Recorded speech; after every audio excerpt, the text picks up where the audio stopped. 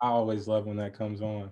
And just those of you who all have just joined on or may not necessarily be familiar with the Minority Serving Institutions initiative within the Rackham Graduate School, this started about 3.5 years ago and largely came out of the institution-wide DEI plan.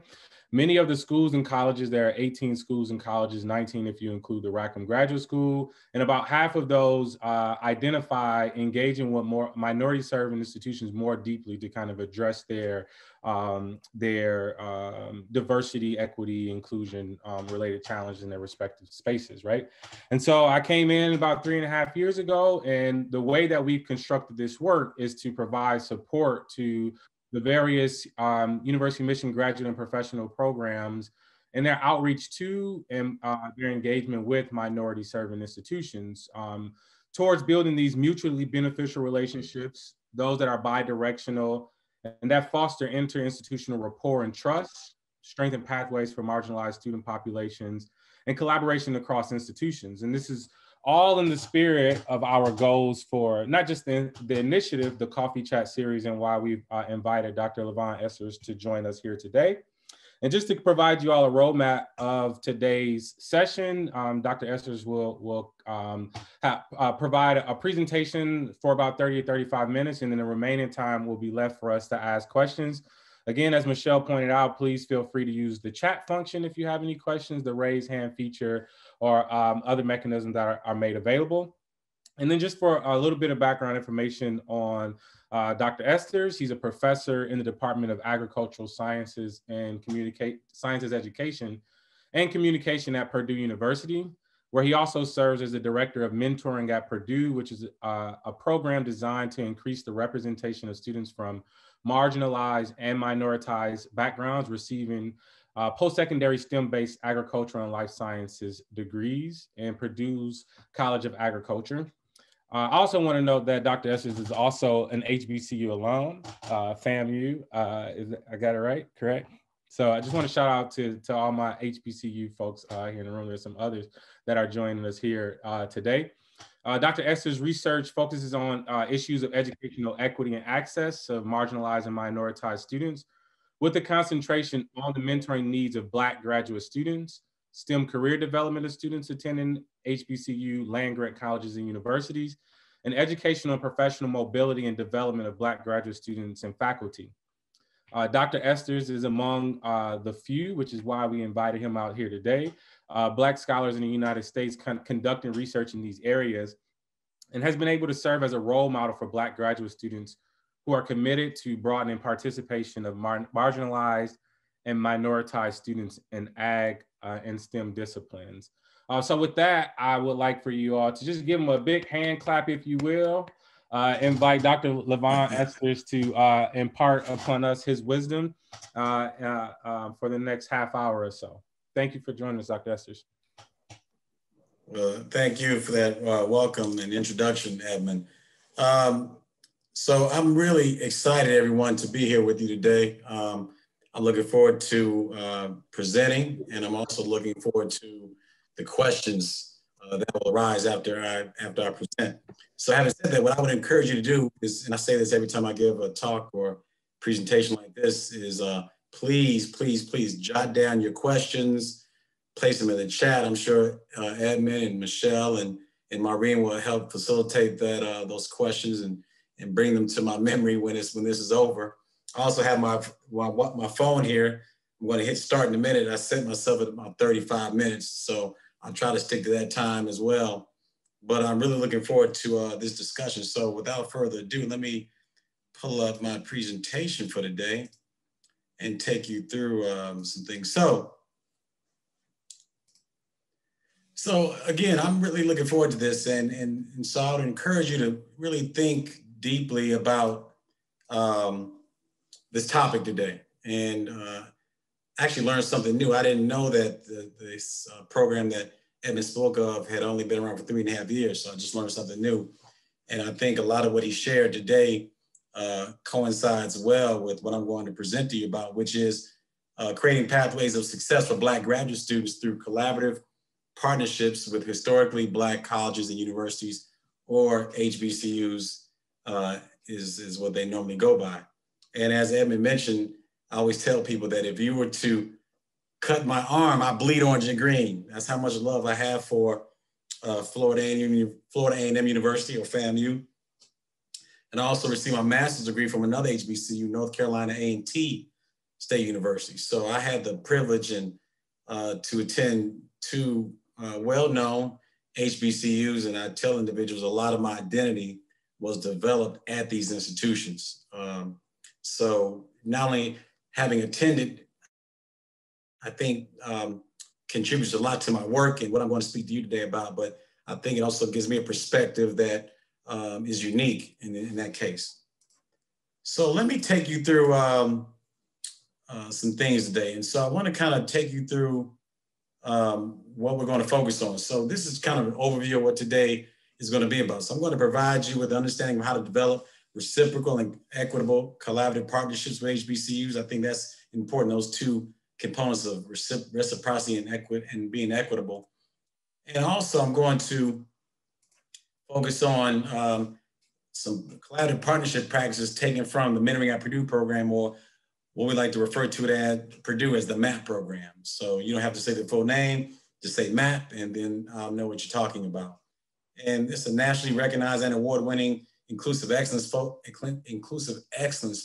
mentoring program that we developed. And I'll give you some of the history in a moment about the MAP program. And for that matter, I'm not sure Edmund maybe knows much about it. So I'm looking forward to seeing Edmund as well, what questions you may have about MAP. So it's a play on words, right? Today's roadmap, like a little joke, a little humor, academic humor. And so what I'm going to do is provide an overview of the mentoring or the MAP program. I'm then going to take you through and highlight the importance of collaborative partnerships with HBCUs. I'm also going to outline some strategies, if you will, that lead to an understanding of how to engage with HBCUs. I'm also going to describe strategies that lead to the development of reciprocal and equitable collaborative partnerships with these institutions. I'm going to also share with you and outline some pitfalls that should be avoided when developing collaborative partnerships with HBCUs. And lastly, we're going to have some Q&A, or Q&D, if you will, some questions and discussion at the end. So again, please jot down your questions or place them into the chat. So let me talk to you a little bit about the MAP program. So the MAP program was established in 2013. So I serve as the director of the MAP program. I have a colleague who you'll see a little bit in the slide, Dr. Neil Knobloch, he's the co-director. And we established the MAP program in 2013. And the focus of the program was to increase representation of students from marginalized and minoritized backgrounds, such that they would pursue advanced degrees or graduate degrees in the College of Ag, but also not only that, but even across the entire institution. So this program, even though I'm based, my faculty appointment is within the College of Ag, all of what you'll see in a little bit, all of our programming initiatives span across the entire institution.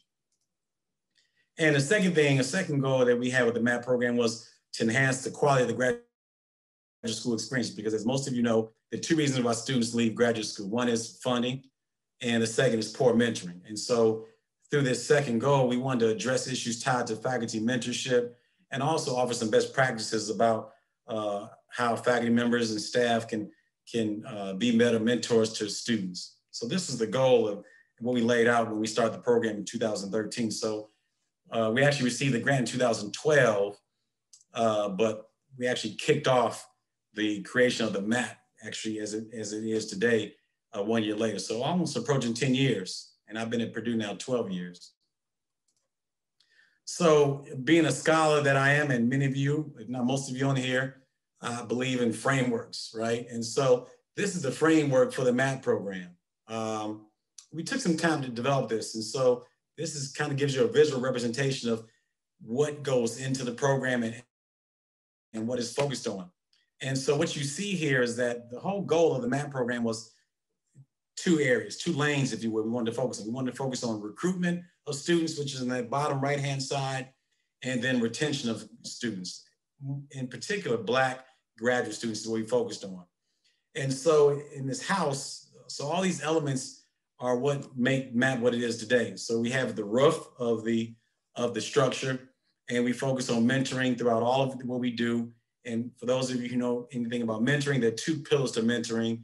You have that instrumental, which is some of the career advising, those sorts of things, support. And then you have the psychosocial support, which are things like being a friend, offering support, sense of belonging, those sorts of things that provide that psychosocial support. And then we achieve a lot of what we do through the retention side, which is, again, this left-hand side. And we do this through offering monthly workshops. We have our invited lecture series that I'll speak a little bit about in a moment. And we have a peer mentor program. And then on that right-hand side, which is tied to recruitment, which we call the gateway to Purdue, we have the Summer Scholars Program. We have a resource guide that we developed, again, that you'll hear about in a little bit. And we have a MAP newsletter. But not only that, we also have very good support from across the institution, not only with my department, from my department head, from my dean. We have deans across Purdue's campus and many of the colleges. Also, we have support within senior administration. So our provost, who's my former dean, he's been supportive, our vice provost for diversity, and some of those individuals. We also have various departmental staff and faculty that support us. We have relationships with the cultural centers at Purdue University. And we also have various campus stakeholders within Purdue, but also outside of Purdue and other partners. And so again, this framework, this house, is how we kind of visualize it, is the framework for the MAP program. So I want to make sure that I share that with you so you can kind of get a feel for that. I think it's important when you're developing programs like this, that you have some sort of framework that undergirds the activities of your program. And so in our case, we have this house. So the next thing I want to focus on is our leadership team and approach and our structure. I think this is going to be important for you, for those of you who maybe have an interest in developing programs. So one thing I want to mention is that everything we do, we use the lens of mentoring in all of our activities. So mentoring is that common thread through everything that we do. But we utilize mentorship to develop the professional and personal skills of graduate students, so that when they graduate, well, not only when they graduate, but even while they're graduate students within our college or other colleges and units, but even within that, but also when they leave, that they become social agents of change. So that's one of the key elements that we try to instill across our leadership team. And also a unique aspect of our program that many of you may not know is that, in part, even though I'm the director and you have Dr. Knobloch, who's the co-director, yes, we provide the vision for the program, but at the end of the day, much of the work is done by the graduate students. So it's managed by graduate students. And you'll see in a moment who some of these students are. And I also want to mention that we achieve the goals that I shared earlier through the MAP program through 6 strategies. We have the Summer Scholars Program that I mentioned. We have a newsletter. We have a resource guide. We have monthly seminars and webinars. We have an invited lecture series, and we have a peer mentoring program. So this is our portfolio, if you will, of activities or strategies that we carry out through the MAP program. So here is my great team. And again, I could not do this by myself. So you see me, myself at the top with Dr. Knobloch, who serves as the director and co-director. And then you have, this is our current team. Now, at one point in time, maybe 3 years ago, we had as many as 12, 13 students on our team. So we've been very fortunate to have a lot of great students work on our team. And just give you some, so these are the titles, these are names, of course, and the titles that they hold. But Zach Brown, on your far left here, he's a doctoral student of mine. He attended Southern University in Baton Rouge. You have Steve McBride. He's a doctoral student of mine. He went to University of Tennessee. Ariane Patterson just graduated in December. She's from Fresno, California. She is a graduate of Craven A&M University. Then you have Andre Zabala-Parilla. He's from Columbia. He's a doctoral student, Dr. Knobloch's. You have Cornell Francis in the bottom left. He's a master's student of mine. He's a graduate of Florida A&M University. You have Ryan Cornegay, who'll be graduating next month or sometime this summer. He is a graduate of Florida A&M University. And then you have Victoria Parker, who's a current doctoral student of mine. She'll be finishing up her master's here this summer.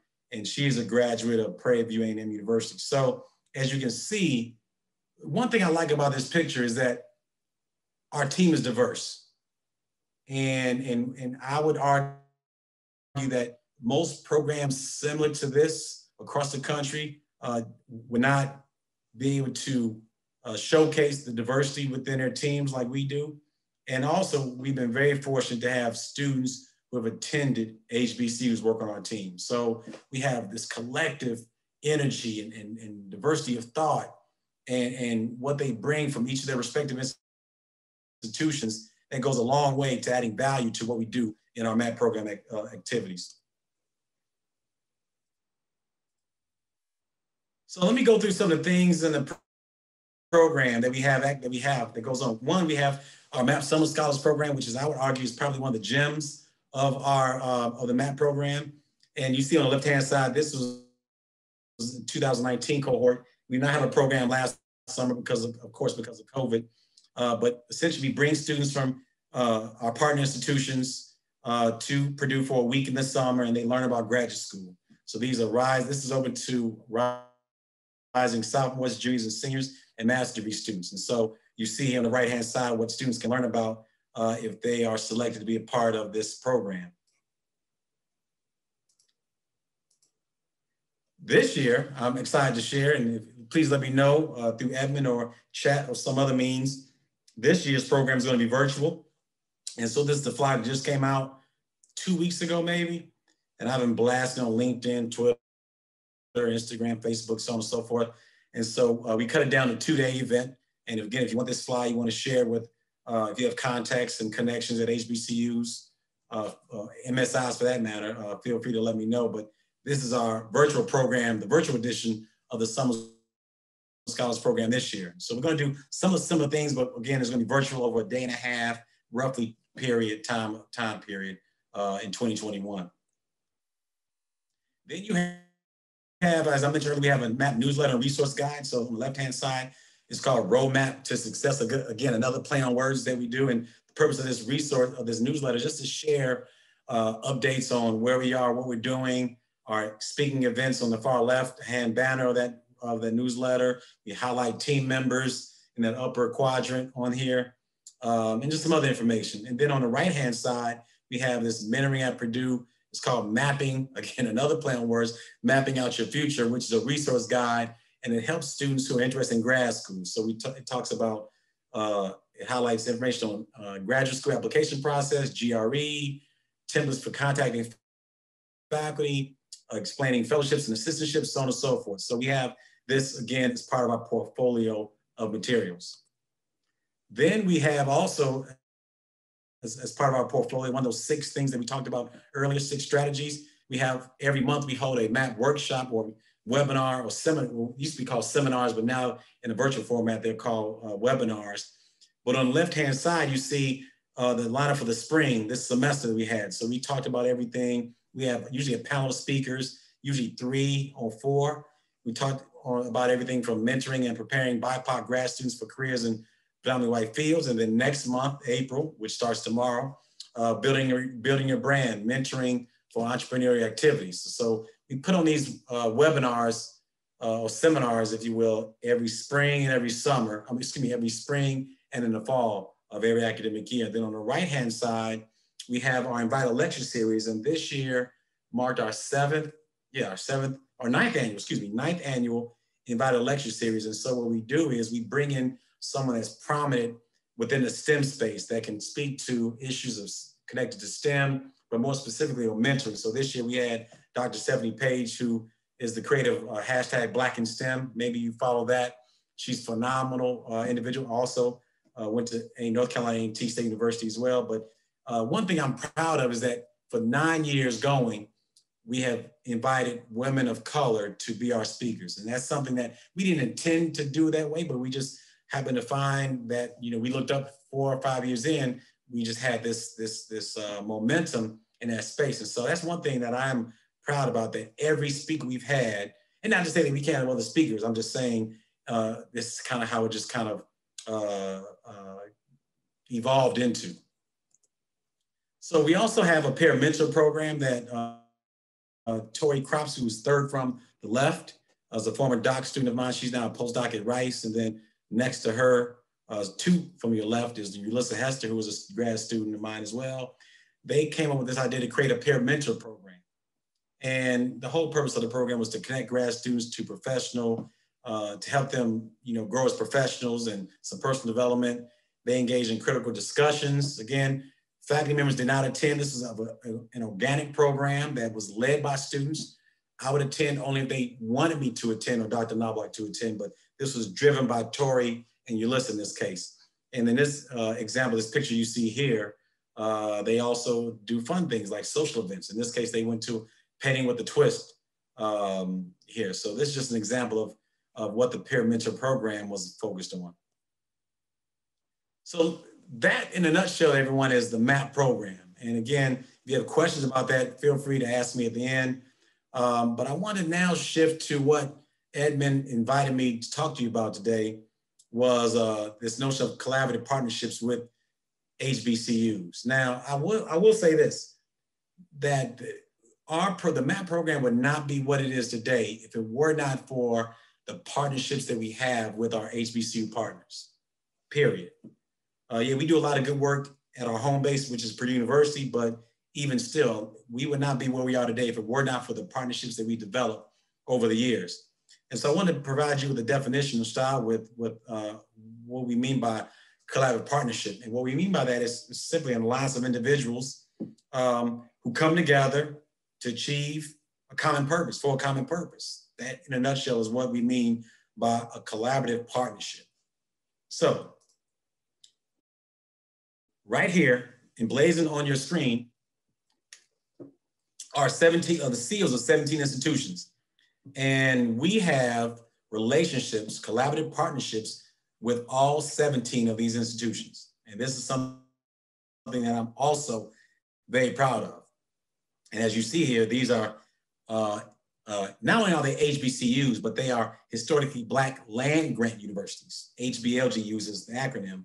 And maybe I can come back maybe at some other point, Edmund, and talk about land grants. But anyhow, these CEOs represent the partners with the MAP program. And so I'm very proud to showcase this. And just so you know, there are actually 19 historically Black land-grant universities, and we have partnerships with 17. The two, South Carolina State and West Virginia State University, really have loosely organized colleges of ag. And who knows, maybe they'll come on board later, but right now, these 17 are who we work with. So I want to talk about some of our collaborative partnership activities. So WHAM stands for Women and Minority in the Sciences. It's a grant that funded the MAP program in 2012. We started MAP with a $150,000 grant, and that grant was called WHAMS 1.0. And so what we did with WHAMS 1.0 was we established MAP program, and we started out with just 2 HBCU partners, FAMU, Florida A&M University, and North Carolina A&T State University. Of course, you can probably guess why, because I have social capital there, having been a graduate of those 2 institutions. So we started out small. Then we went to WHAMS 2.0, which was roughly $92,000. And what we did with those funds is we elevated MAP, we expanded the number of HBCU partners. We also created additional student-focused experiences with WHAMS 2.0. Then we have another grant, about $750,000. This name of this program is called the Mentor Program, and I'll share with you in a second. And it built on MAP 1.0 and 2.0, but more specifically, we facilitate interactions and partnership development among 12 1862s, which are the white land grants like Michigan State, I shouldn't say the name right, and 1890s. And then I just want to mention, I recently was consulting with USAID, and one of the reasons they reached out to me was because of my experience and work with MAP, but I was asked to help them think through and help them figure out how they can work more closely with MSIs and their innovation, Feed the Future innovation labs. And then we're currently working on a grant proposal that's due next Wednesday, NSF grant project, and it's going to build on MAP 1.0, 2.0, and Mentor. And what we're trying to do very simply is to develop a more comprehensive approach to preparing HBCU students for graduate school and beyond. So this is our portfolio of funded projects and activities that I'm engaged in, that our team is engaged in. And so again, this just gives you an example of all the ways that we collaborate with HBCUs. So I want to talk for a little bit about the mentor project that I just mentioned in the previous slide. And here you see the seals of the institutions that are engaged in the mentor project. And you see here that some of these seals are ones that you saw on that 2 or 3 slides ago. And this project brings together 13 institutions, 6 HBCUs and 7 PWIs. And they have 11 leadership teams. The reason why they're 11 and they're 13 institutions because Purdue already has the MAP program. Penn State is our external evaluator. And the goal of this project was to help them develop 2-year mentoring programs, not necessarily mini MAP programs, but really help them think about mentoring and how it can be used as a vehicle to increase retention and to recruit students. And we do things like provide monthly webinars, annual updates and feedback sessions. And we have actually a conference, the first conference we held was last year. And again, the name of this project is called the Mentor Project. And if you want to learn more about this, let me know and I can send you the information on to our website.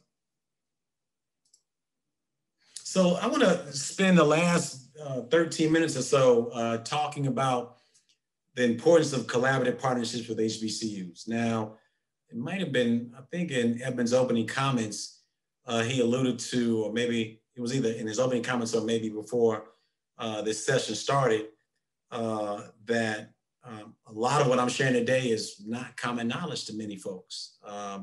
And so what I'm going to try to help you do is think through why this is important and how you do it. Now, also, I want to say that, remember, Rome wasn't built in a day. So it's taken us 9 years roughly to get to where we are now. And I wouldn't trade that for anything in the world. So just keep that in mind as we go through this. So one thing I want to mention regarding the importance is that this notion of cross-institutional partnerships can, expand human capital and technical expertise. That's one reason why it's important. Also, and this is something that I see that PWIs don't really grasp in my observations, that they need to understand that HBCUs at the end of the day have a number of strengths that would enhance partnerships. One, not only diversity of the faculty, but the faculty at these institutions have connections, so you can broaden your scope and your impact in many ways. Also, these partnerships between HBCUs and PWIs can help advance diversity of a unit, of a college, of a department.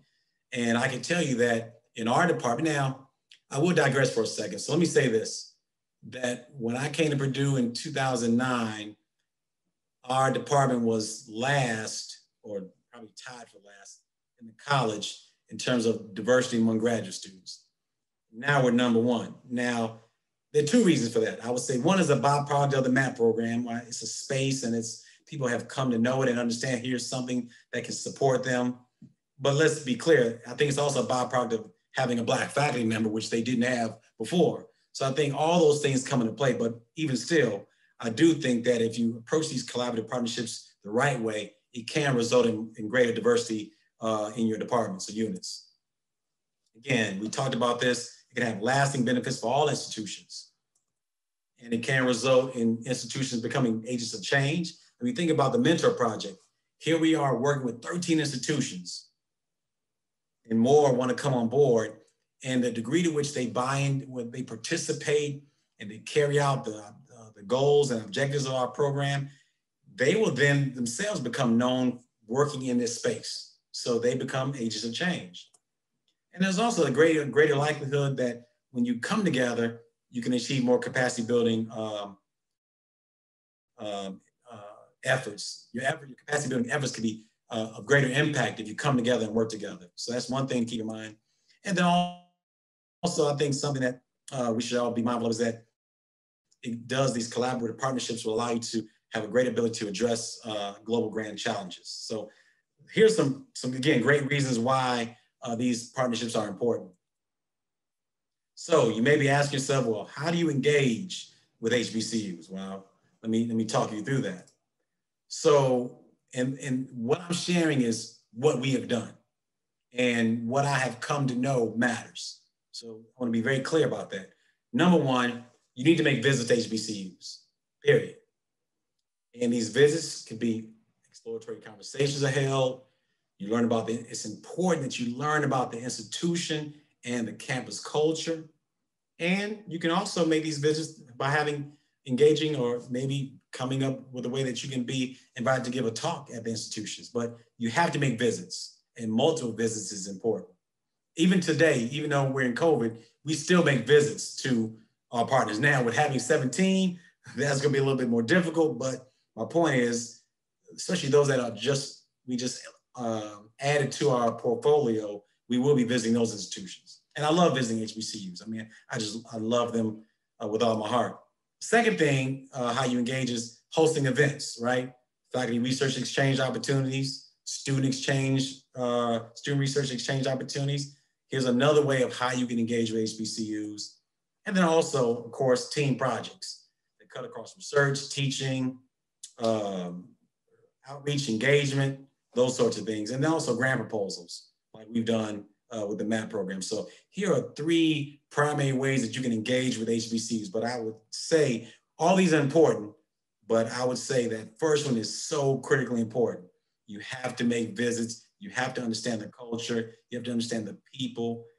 It goes without saying that is number one. You have to do that. So oftentimes, so we should be asking ourselves the question, what's in it for the HBCU? So whether it be Michigan, Illinois, Penn State, all these institutions want to engage with HBCUs. But this is the question you need to ask yourself when you want to engage, is be outward, think outwardly. What's in it for the HBCU? Oftentimes we think about what's in it for me, Michigan, Purdue, Illinois, Penn State. No, it should be the reverse. What's in it for the HBCU? And I'll share with you why you should focus on this. Because we all have seen this story before. I always like to say, I've seen this episode before, where HBCUs are always targeted, but they're often not valued within the relationship. They're looked as little brother. And then what happens is what? Skepticism then ensues on the intention of the relationship. So that's one reason why you need to be very careful, when you want to engage with an HBCU. Also, one thing you can do is have a memorandum of understanding or agreement, MOU or an MOA. That can help because that lays everything out, makes everything clear. And also, there's also not just HBCUs, but MSIs of all types have much to contribute to partnerships through research efforts, teaching, extension outreach. So again, when you want to engage with HBCUs in particular, you need to keep these things in mind and try to follow through on all these activities that I'm outlining.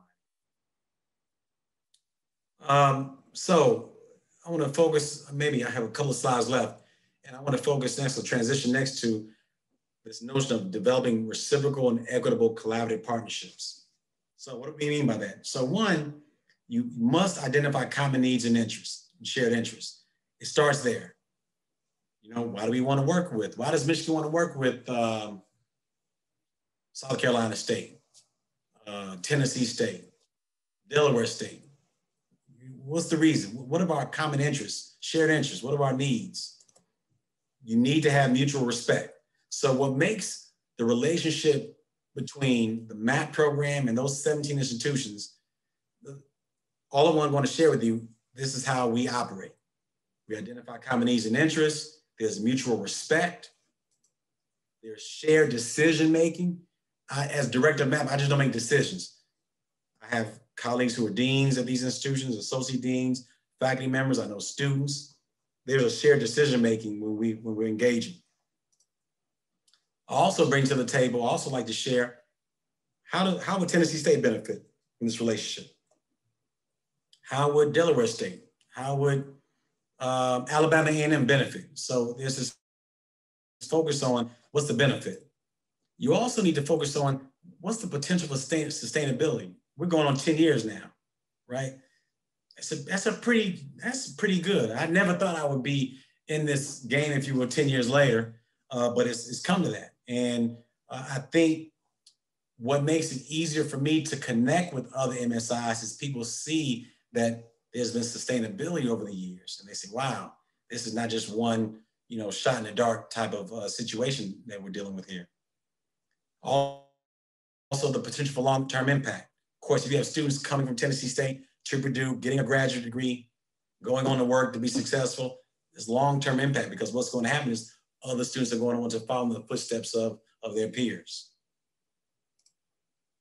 And also, I mentioned this in the last slide, you have to have a shared understanding. That's what helps make this reciprocal, these relationships reciprocal and equitable. Shared understanding. And also, again, this can be achieved through an MOA or an MOU. So I want to end by sharing some pitfalls to avoid. And these, I think it's 5 items I want to share with you. These things happen all the time. And so I would encourage you to be mindful of these things when you're trying to develop collaborative partnerships with HBCUs, but for that matter, any MSI, ANAPESI, HSI, 1994, so on and so forth. Lack of respect. That is usually one of the things that comes into play at the outset, is a lack of respect. And I can tell you that those at HBCUs pick up on that pretty quickly. The second thing is selfish motives. Most individuals think about what's in it for the PWI, what's in it for Michigan, what's in it for Illinois. Remember, we talked about this. Think about what's in it for the HBCU. So try not to have selfish motives. Lack of authentic engagement, right? We can all pick up on a lack of authentic engagement when we are in meetings with individuals. So the same rule applies when you're engaging with institutions. If there's a lack of authentic engagement, more than likely HBCUs aren't going to want to collaborate and partner with you. A lack of understanding of the HBCU context. Recall I shared that earlier. You have to understand the institution. You have to understand. And then the last thing, cold calling. Just getting on the phone and say, hey, Alabama A&M, you want to work with me? Okay, like, who are you? Those sorts of things. So, well, they would ask, who are you? Excuse me. So cold calling usually doesn't work. It comes down to developing relationships and starting with the relationships. And then that will kind of snowball into, hopefully, a long-term relationship, if you will. So what I want to do is, I like to end with this picture.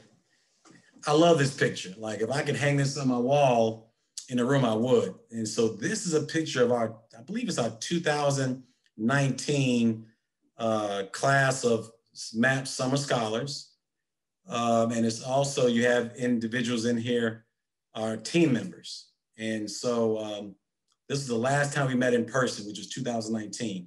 And I can tell you that many of these individuals, if they aren't still at their HBCU, if they're not working, of course, but many have gone on to graduate school. And so for me to see this picture, the diversity that's represented here, I mean, this was not something you saw at Purdue University by and large. And I'm not to say that I'm the only one doing this type of work, but in my college, I can tell you that this is not a scene that you saw 12 years ago. It just wasn't. But it took time to get to this point. I think this year we had maybe 35 scholars from 8 institutions, I believe. But again, I like this picture because it really represents the essence and reflects the work that we have put into this program. And to see this, and I'm Facebook friends with many of these students, Instagram, LinkedIn, you name it. But to see this, it's just amazing to see where we've come, starting with 2 institutions, and now nearly 10 years later, having 17 partners, 15 additional. So, having said that, let me show this last slide, and I'll cut and paste this and put it in the chat. Please listen, if you have questions after the day, just reach out. It's just that simple. I will respond to email. I'll tweet back at you. I will, you can, hit me on Instagram. Here's our MAP website, but I will cut and paste this and put it into the chat. So having said that, Edmund, I'm down to 40 seconds left, and out there and let you and facilitate the Q&A. So thank you. Very cool. First, kudos to you for finishing in the time in that confined period of time, because I surely would have gone over. So appreciate you for that. Can we just give another round of applause for Dr. Esther's thumbs up, something just to indicate that you all are all there? Very good. First, I just appreciate your time, energy, and effort in sharing these things. So you kind of just done my work for me in many ways, because these are many conversations that I have across campus. But of course, you do so much more eloquently than I could do. So thank you for that. We do have a couple of questions that kind of came through in the chat. I'll read them in order. I'll try to group them together as best I can. The first question was one around compensation for students that, sort of employ like the daily activities of MAP. So how do you compensate student leaders that manage the MAP program, and then those that might work in smaller roles? So compensation. So all the students that you saw on that screen is, first of all, great question. Appreciate the question. All the students are graduate students. They either even currently in the past were graduate students, so they were already funded on an assistantship or a fellowship through our department or through our college or through the grad school. So, so to clarify, so every student has an assistantship. Let's just start there. At least, well, the same is true for Dr. Knobloch and myself. If you are a graduate student of ours, being a part of MAP just comes as part of the territory. It's just something we require. And I will say that every student that has gotten a job, I can speak for mine especially, that to put that coordinator position on their resume or CV and those bullets of what they had to carry out in that role was a difference maker when they interviewed. So there's a lot of value that came from them having this role as part of the MAP team. So hopefully that responds to the question. If it doesn't, feel free to put in the chat, and then I can talk about it. Very cool. Thank you. It's also them kind of engaging in the mentoring program at one level, but it's also professional academic development that you kind of do. Yes, without a doubt. Very cool. So we got another question around how do students come to participate in the MAP program? So is there some sort of opt-in, opt-out after confirming admissions, or do they self-nominate? Do faculty nominate? How do you get the students to kind of engage in the mentoring program? You mean how do we engage? Not the team members. Is that what you're referring to? I want to make sure I'm clear on. Yeah, so the actual mentees that are a part of the MAP program. So the participants, not necessarily. Well, yeah. So the only time the role of the mentee comes into play was through the peer mentor program, and in that case, Tori would put out a call, and people would respond to the call. They would apply, if you will, and Tori and Yulissa would manage that process, and of course, myself and Dr. Knobloch would look over the recommendations and then say yay and nay, but I can't recall us ever turning down a student.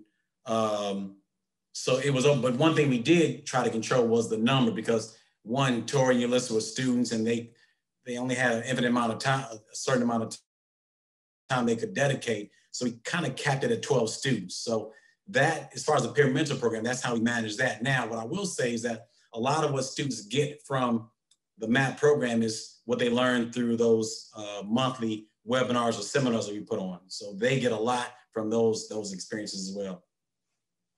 Very cool. Thank you for that. And then we have a question from Omar. Omar, you want to go ahead and ask your question? Yeah. So Dr. Estes, thanks for doing this. Omar Faison, Associate Vice President for Research, Economic Development, Grad Studies at Virginia State. And so I actually wanted to piggyback a little bit on your pitfalls slide. In that one of the things that we see a lot is folks sort of reaching out at the very last minute for an HBCU partner, which often feels like, to be quite blunt about it, you just need some brown on your proposal. And so that is a thing that, you know, I would recommend that folks try to avoid. You know, if you want to be a legitimate partner, we're more than happy to partner with you, but that is, you know, a thing that we run into way too often. So thanks for that. Yeah, no, I appreciate that, Dr. Faison. Yeah, and thanks for joining in today. Yeah, that happens all too often, and I'm glad you mentioned it. And so I would just encourage you, as Dr. Faison just mentioned, you don't want to do that. Again, I think it's probably connected to this lack of respect. And one thing for me, I can say that that never occurred with us because one, I'm a product of two institutions. So I understand, the landscape, if you will. So we've been fortunate enough, but I see it happen across Purdue University. People just, knock on my door. They send me emails, say, hey, you got an HBCU that we can collaborate with. So yeah, it does come across very disingenuous. And so I would encourage you all not to do that. So thank you for that comment. Agreed. And I'll just emphasize that again, that and the cold calling coupled together just does not work well. It just doesn't. When folks say, hey, can you send this out to your contacts? It just doesn't work well. I haven't seen any success with that. So I'll echo. Sierra, you want to go ahead and unmute? My name is Sierra. I'm a fourth-year graduate student here at Michigan. Thank you for giving your talk. I also follow you on Twitter.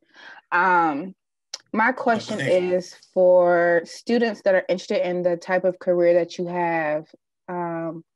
What did your trajectory look like, and what advice do you have? I'm also a HBCU grad. I went to Winston-Salem State for undergrad. And Tony Larkin, who's also on this call, we started a nonprofit for HBCU students to support them through the transition to graduate school. So just trying to figure out how to continue that postgraduate school, and if that's a career path that I want to go into, what does that look like? Yeah, great question, Sierra. So Winston-Salem State, yes, show love for the HBCUs. Thanks. I saw Edmund give a clap. I would do the same. So let me tackle the first part of your question. So as far as my trajectory, I knew early on I wanted to be a faculty member. And so that's where my career took me. I earned my PhD at Penn State. Then I went to Iowa State. I was there for 5 years and then came to Purdue in 2009. And so early in my career, I was engaged with undergraduate education, teacher education in particular, but that just wasn't my cup of tea. And so I had the opportunity to change my faculty appointment. And now I only focus on grad education. That's all I do is grad education. I teach only grad courses. And then the opportunity for me, I knew I wanted to engage with HBCUs and help the college in this recruitment and retention space. And so me and my colleague, Dr. Knobloch, kicked around this idea to write a grant. And then we so he and I did not come up with the name MAP. We had a grad student, Kristen Bodden, shout out to Kristen Bodden, who actually came up with the name MAP. And then myself and Dr. Knobloch, things just kind of spiraled. And now 10 years later, I think it's fair to say that a lot of my brand identity, and it wasn't intentional, is attached to MAP, attached to mentoring, attached to grad education, work with HBCUs. That's people know me to be. But I think for you, to your other question, there's a lot of room to work in this space. You see a resurgence. I hate saying it that way, but you do see a national resurgence, if you will, because of Kamala Harris, because of, I forget from Georgia, Stacey Abrams, and lots of other folks, right? The NBA, I thought, actually did a good job this year with the All-Star game, engaging Thurgood Marshall Fund and UNCF. So there's a space for this. And I know lots of folks that do research in this space, that are practitioners in this space. And so there's an overabundance of opportunity. So I would encourage you the key is to have a really good idea, to be committed to it, and just to reach out, people like myself and others, and think of ways that you can, carve out your niche or your lane, if you will, and just stick to it. I think if you do that, I think good things will come. And again, we can talk offline if you want after this, but I think for me, that's what I've learned. And I think that's the advice I would give you, that there is more than enough opportunities. And I think if that's what you want to do, that's where your passion lies, you just stay with it. Thank you. Yeah. Very good. I'm going to go back to the chat really quickly for a couple questions that came through there. So one was around how do you manage the relationships with so many institutions? And then how do you kind of keep them meaningful across those institutions? And I think like a second part of that is one centered around authenticity. Like how do you engage HBCUs and other MSIs in authentic ways, and then manage that relationship over time with multiple institutions? Yeah, that's a good question. No one's ever asked me that question. So a couple of things we do. So we engage with these institutions. Now, mind you, we just added probably a good, 6 in the last month. But what we try to do is we try to engage all institutions in some of our core activities. So we invite them to learn our webinars and our seminars. We encourage them to send students to our MAP Summer Scholars Program, so giving their students opportunities. With the mentor program, we want to get with our grant projects like the mentor, we want to engage them. So we try to share as many opportunities. Now, again, at the end of the day, we don't want to force Alabama State or excuse me, Alabama A&M or Delaware State to engage, but we do share opportunities. But at the very least, if they don't pursue those opportunities, the fact that they can participate through our webinars and learn how they can impact the culture and help students at their institutions is one way. And then also sending students to our Summer Scholars Program. I think those are probably the two leading ways that we kind of engage with those institutions. But at the end of the day, it's their choice. But I do think that one of the reasons why, I'll give you a good example, Kentucky State, we just added Kentucky State 3 weeks ago.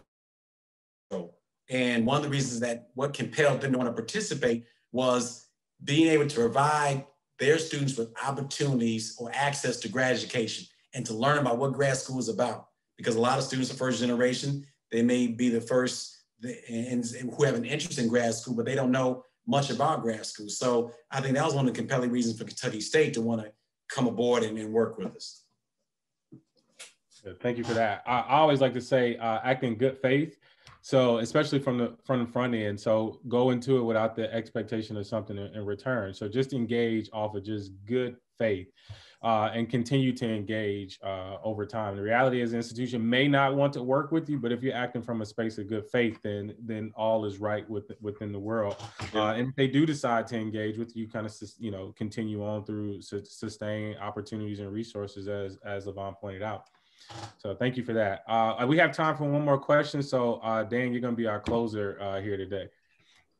Yeah, thanks, Levon, for that great talk.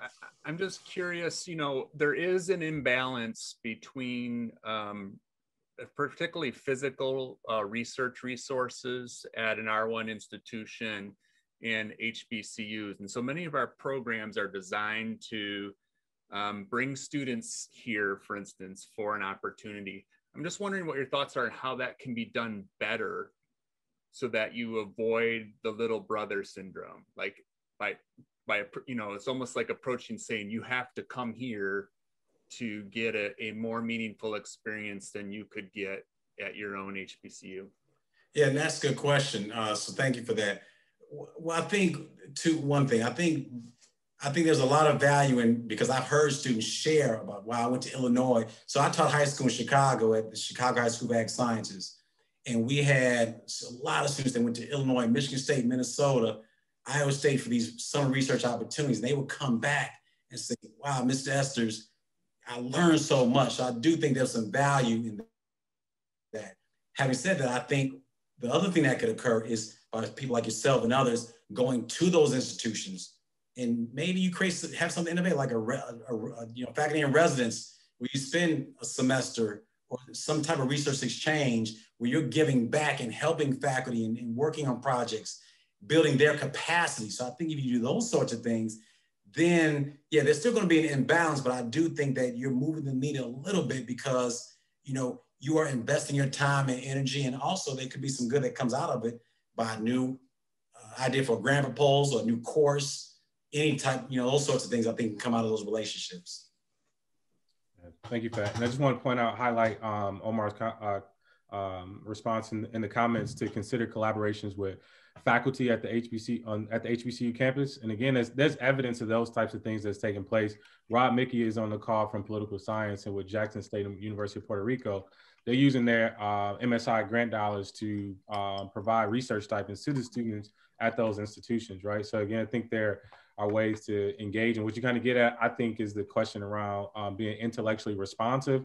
We talk about like the cultural part, but there's also this thing between like the elitist Michigans and Northwesterns and Purdue's of the world, and how we walk into these spaces with HBCUs. And again, these are folks who hold PhDs in the same spaces that you hold them in, right? So they are, being intellectually and engaging in intellectually responsive ways are also critically important to know that the research can take place in different spaces, given, notwithstanding that Michigan may have some sort of equipment that perhaps the HBCU doesn't, but research can still take place at the HBCU. We are just at time. So again, another round of applause for Dr. Esses here for his time, energy, and effort this afternoon. I am greatly appreciative of him. I will echo his sentiments to reach out. Every time I reach out, he responds, which not everybody does. So I'm always appreciative of him, reaching out. Again, thank you all for tuning in. Again, Dr. Esses, appreciate your efforts. We have another coffee chat coming up next week if you all are interested in attending. Next week, Wednesday, April 7th, same time with Dr. Jasmine Collins from the University of Illinois at Urbana-Champaign, and she'll talk about inclusive and responsive teaching practices, particularly around social political events in the classroom and how to support students from MSIs in that way. So I encourage for you all to join us for that as well. So again, thank you, Dr. Esses. Thank you all for your attention here this afternoon. Thank you. You all be well. Thanks again, Edmund. Thank you. Hey, Edmund. Hey, Dan. I don't know if you saw, but they just released the Biden infrastructure plan. I haven't seen it yet, no. Yeah, there's about, I didn't add it all up, but there's about $40 to $50 billion specifically for MSIs. Okay. Kind of creating center. I think I sent you one of those things. Yeah. But it's actually now also in the Biden infrastructure plan. Okay.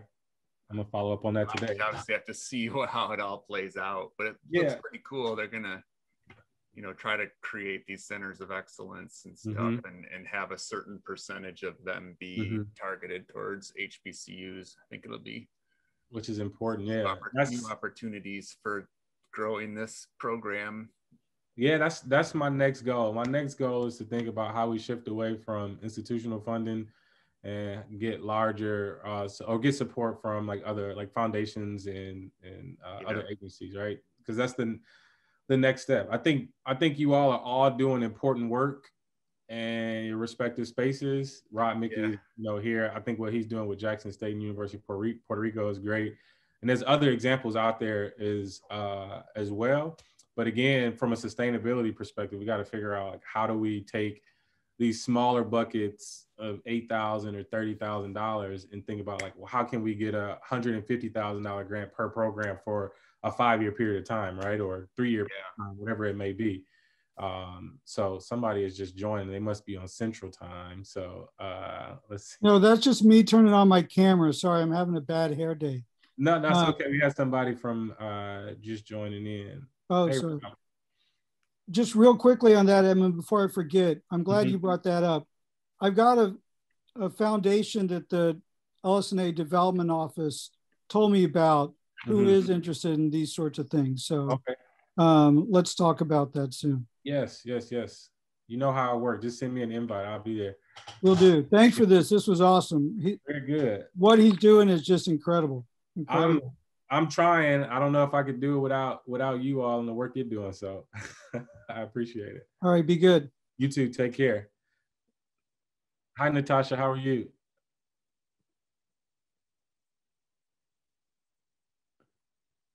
Oh, she's still mute.